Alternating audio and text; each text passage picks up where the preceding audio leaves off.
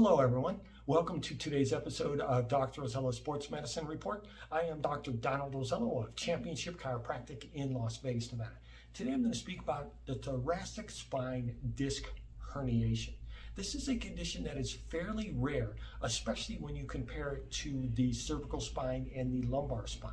The thoracic spine is the medical name for the mid-back, while the cervical spine is the medical name for the neck, and the lumbar spine is the medical name for the low back. The thoracic spine has a lower rate of disc herniation than the cervical and lumbar spines.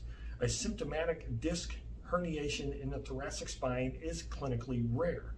This rarity is attributed to the orientation, structure, and function of the thoracic spine. Many thoracic disc herniations are asymptomatic and are discovered incidentally with an MRI.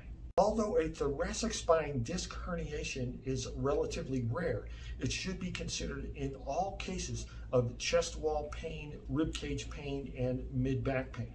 Majority of the cases of thoracic disc herniation are successfully treated with conservative management such as chiropractic care, massage, and exercise. The thoracic spine is the medical name for the mid-back. The thoracic spine contains 12 vertebrae and 12 intervertebral discs. Oftentimes, the intervertebral disc is abbreviated to IVD. The intervertebral disc is numbered 1 through 12, and it is located inferior to the corresponding numbered vertebrae. In the thoracic spine, the vertebrae are numbered T1 through T12, and the corresponding intervertebral disc, which are located just directly inferior to the corresponding vertebrae, are numbered 1 through 12. The intervertebral discs are located between the vertebrae.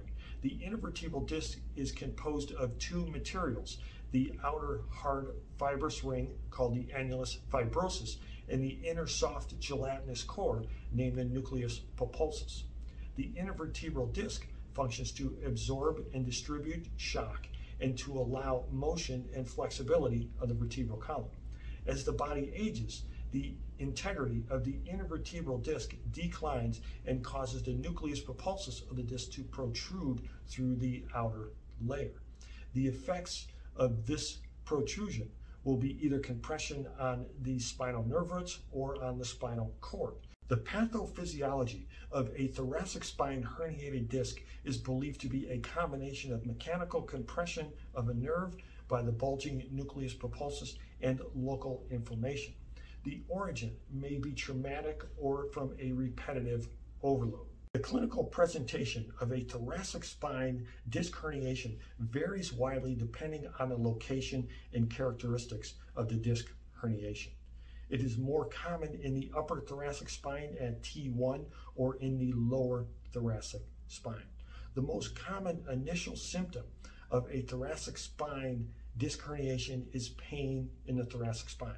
The pain may be located along the midline. It may be unilateral, meaning on one side, or bilateral, meaning on both sides.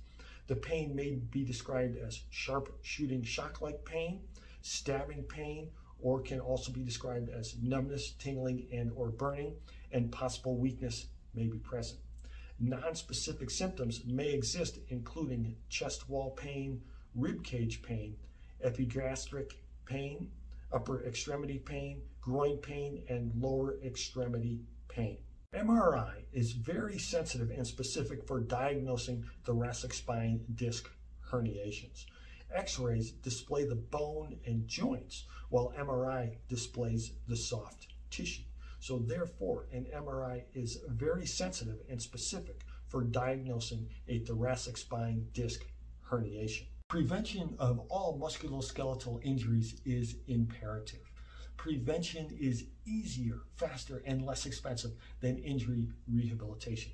Some of the tools that you can use to help to prevent a thoracic spine disc herniation include thoracic spine strengthening exercises, thoracic spine stretching exercises, thoracic spine mobilization, pull-up bar hanging traction, which is also known as dead hangs, posture correction exercises, chest muscle stretching, latissimus dorsi muscle stretching, and serratus anterior muscle stretching. strengthening of the scapular retractor muscles, which are the rhomboid major, rhomboid minor, middle trapezius, and lower trapezius, strengthening of the posterior rotator cuff muscles, which include the supraspinatus, infraspinatus, and teres minor, and strengthening the posterior head of the deltoid muscle. Disclaimer alert. If you think you have a thoracic spine disc herniation, or if you have any other type of musculoskeletal injury or any type of medical condition, please see a medical professional immediately. Do not hesitate. Watching this video does not take the place of seeing a medical professional. Please see a medical professional for any type of health condition. If you are preventing or rehabilitating a condition, always work through a symptom-free range of motion. Never perform an exercise that elicits or intensifies symptoms. If an exercise elicits or intensifies symptoms, please stop immediately and find a viable substitute. Always start any exercise program. It doesn't matter if it is a prevention program, if it is an injury rehabilitation program, or just a general health program. Always start at your current health, fitness, and strength level. And always increase the intensity of your training program in small, gradual, calculated increments. As a doctor of chiropractic, I have seen a multitude of thoracic spine disc herniations throughout the years that I've been practicing. As a doctor of chiropractic, I would perform a thorough examination, give the patient a diagnosis, and provide a treatment plan. Chiropractic care is going to help to restore proper skeletal motion and help to optimize nerve flow. The majority of cases of thoracic spine disc herniation are successfully treated with conservative management, including chiropractic care, massage, and exercise. You can use the same exercise plan that you use to prevent a thoracic spine disc herniation to rehabilitate a thoracic spine disc herniation. You can perform thoracic spine strengthening exercises, thoracic spine stretching exercises, thoracic spine mobilization exercises, pull-up bar hanging traction, which will help to decompress the spine.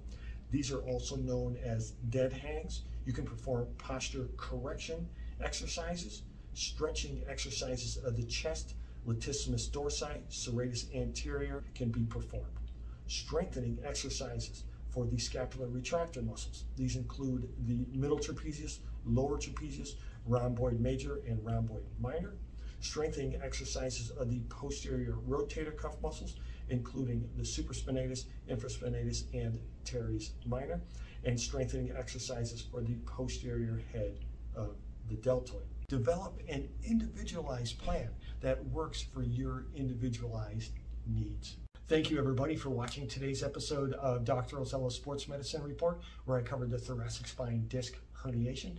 I am Dr. Donald Ozello of Championship Chiropractic in Las Vegas, Nevada.